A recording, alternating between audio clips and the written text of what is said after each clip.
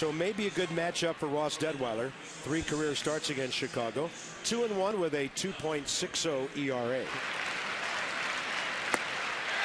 Well, that time he had Cody Ransom all locked up. He'd get trucked. I mean, there's a lot of different scenarios that could have happened to Kurt Suzuki. 3-2 pitch, he gets jammed. And that's over by the dugout. LaRoche, it might come back to him. He's got room. Little one-handed basket catch with that mitt. He'll pull that one. Espinosa's in right field to make that play. That guy early in the season, that didn't work out. So Dale Swain making an adjustment, naming Greg his closer the other day. Ryan Zimmerman cuts that ball off, squared himself up. A couple of weeks claimed 3 players off waivers that are with the Major League club. You just don't see that. LaRoche racing to the bag to beat him. 2 outs.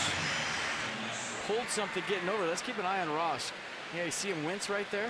Little grimace from Detwiler, one of the trainers right behind him, and that's going to be it. Davey going to the bullpen. Hey, you're up by 5, 7th inning.